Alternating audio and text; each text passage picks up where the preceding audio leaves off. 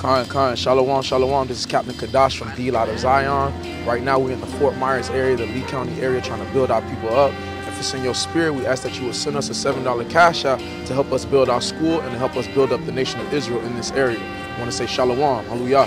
Shalom, Shalom. This is Captain Zamar. Hey, make sure y'all follow our Facebook at Lehigh Acres, and also make sure you follow our Instagram at LOZLeeCounty. Hallelujah. Shalom, Shalom, Mr. Elder. Make sure you read Acts 20 and 35, and remember to give generously, give generously. Shalom. Shalom. So hold on. Before you say that, did you ever even get the chance to read it? Because why would a white man write a book that condemns him in the Bible, condemn himself in a book? Because the white man, you say the white man wrote this book, but it condemns him in this book. What I do believe in a higher power. I definitely do. But I think it's for each to its own to go and find your own spirit experience and figure out what you want to believe in. So I don't say that I'm Christian, and I don't say for sure that I believe in the Bible, but I do believe in God, my God, definitely. And in my eyes, I do believe God, I do see him as that, I really do. But when it comes to that book, I'm not a fan of the book. So okay, so what turns you away from the book, bro? I don't like the book because I feel like men made it. Whether it's a white man or anybody else, a man wrote that book. A human being wrote that book down. They wrote the words, and at the end of the day, I know every religion had to come from somebody. It's about what you believe in. If you believe in it strong enough, then it's real for you. If you believe in it, I believe in that. But I don't have a book. But the Bible is not a religious book. But if you believe in a God, hold on. But even then, if you believe in a God, there's going to be certain things that you should be able to serve your God, right? Yeah. There's going to be certain things. So where do you find that then? I believe, and I just try to honestly, I don't have it written down, and I can't say for sure that I am right, but what I feel and what I believe is, I just try to be the best person that I can be. Now, I'll be honest, I said I grew up with that Bible. I grew up going to church. My mom put the fear of God in me.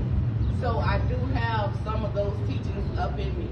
And I would never disrespect what you guys are doing. I love what you guys are doing, because people need to hold on, believe in something like that as we growing up. But I believe once you become an adult and once you got those teachers, after that, you go on your own spiritual journey to find out what you believe in. Okay, so I got a quick question there. For as a majority of black people, do you believe that we are on the high? Are we on the top of society, or are we at the bottom of society? I think we at the top of society. They just want us to believe we at the bottom of society. I can agree with you, but financially, systematically, we're not at the top. No, we're not. But now I'm gonna ask you a question. So why do the majority of the hoods is filled with nothing but blacks, Hispanics, and Native Americans? Do you know why? Because we broke the commandments of God, and we broke the commandments of God, and He said, because you broke my commandments, a promise that we made with each other, now I gotta punish you for everything that you've done. I gave you certain rules and certain stipulations to follow after me, but what you did, you decided to go do your own thing, and now I have to punish you just like a father will punish his child. That's what happened to us. That's why you see that police be running up and down our hoods. That's why you see policemen shooting our brothers and sisters in the street and getting to walk away. This is all recorded within this book. But the thing is, our people's are really not taking the time to really study this book. I can even show you. Give me Deuteronomy 28 and 54. There's certain curses and certain things that are going on within our community that can be explained through the Bible, and it says it verbatim what is going on. Because and the thing is, it's like this. The problem with our people is we're a beautiful people. We are a great people. But the issue is we have toxic habits or toxic traits about ourselves, which makes us what? Sick. Just like the body. If the body is continually keep ingesting toxins, what's going to happen? The body's going to die off. The cells are going to die off. Then the whole body is dead. So now what we're trying to do, we're addressing the situations. And this is one of these situations. Let me get the book of Deuteronomy chapter 28 and verse 54. Book of Deuteronomy 28. As a matter of fact, let's start at 15. Let's start at 15. Because this is why you see us the last hire the first 5. This is where you can see that you got DDs, the Chinese restaurant, the laundromat, the shoe store, the clothes store. All of it's owned by other people from other nations, but it don't belong to us, which is crazy to think about. You mean to tell me that you have almost over 100,000 blacks within the hood, and they can't even set up a store like these?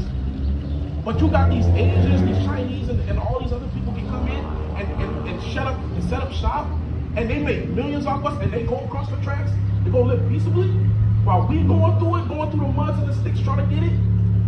But it proves in the Bible. Let's get that. Go to Deuteronomy 28:15 first. That's the book of Deuteronomy chapter 28 verse 15. Come, let's get that. But it shall come to pass, if thou wilt not hearken unto the voice of the Lord thy God, to observe, to do all his commandments and his statutes, which I command thee this day, that all these curses. That all these what? All these curses. Now, is a curse a good or a bad thing? Bad. It's a bad thing. So, what this precept is saying is that we were supposed to that we had a covenant with the Lord, and if we broke this promise or this contract or this agreement, that there was gonna be certain stipulations that were gonna be put upon our people. Read on. Not all these curses shall come upon thee and overtake thee. And it will come upon us and overtake us. It will consume us until we are destroyed. But let me get on verse 54. Verse 54. And this is a big one. This is a big one within the hoods. Even still to this day, it's still going on. So we have to keep the law, statutes, and commandments. But read on.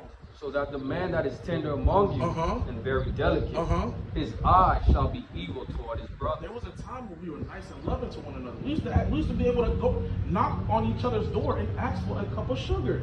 We can't even do that nowadays. You knock on a random person knock at your door, you ain't even answering the door if you don't know them like that. That's where our kindness starts getting cold. We used to be loving and caring towards one another. But society in this system had us thinking, oh, F the world, it's just me and mine. We shouldn't be thinking like that. What does that mean? LOZ? It means the light of Zion. We're a church, we're a school down in Fort Lauderdale, but we're setting up in Fort Myers. We're trying to build a school. We're trying to build our community back up. That's why we out here. Read on.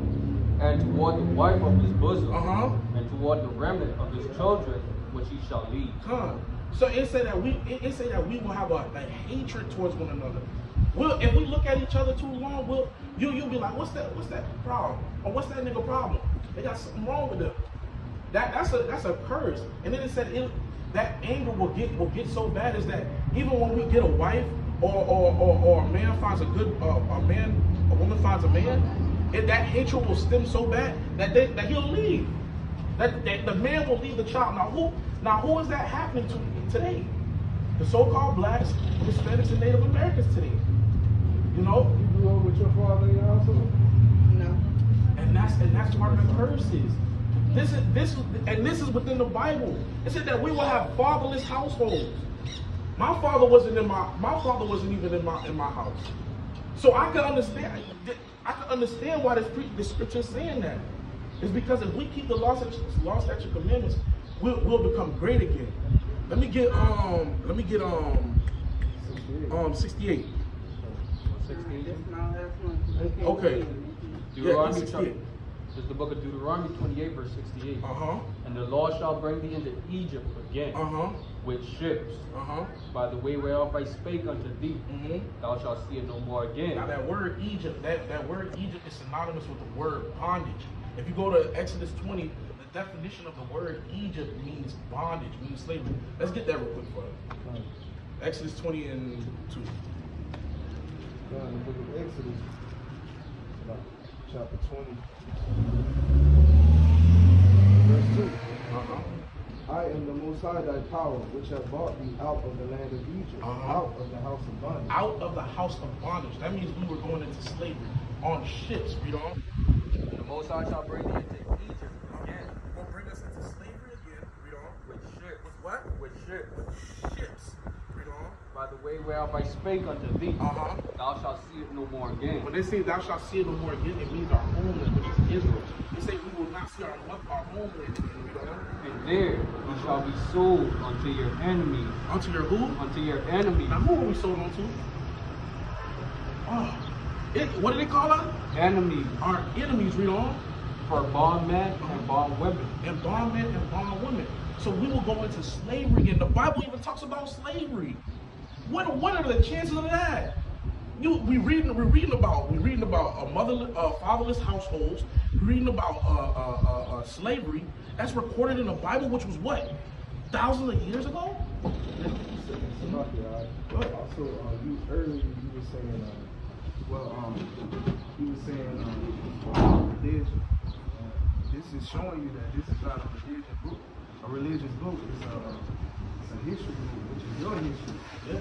So what the white man did, he took certain scriptures out of your history to manipulate. Yes, right. Bring that out. Thank you. To make them seem like that it's okay to put you in slavery. It's okay for them to do it and hang you and do all these things to you. But the Bible don't speak. The Bible speaks against it. Right? This is your history book, sis. Everybody, every character in the Bible is a so-called black, Hispanic, or Native American. These are your people. Can nobody say that their people ever been brought on slavery or ship but our people? And this is talking about the children of Israel, the Israelites, the real Jews, of course. And don't forget your thought, but sis, the first thing you mentioned was the slave master. Yeah. The same Bible that they use to manipulate the slaves, there's a judgment against those same slave masters. Right. You see what I'm saying? They gave us half the Bible. Don't get me wrong, there was slave Bibles.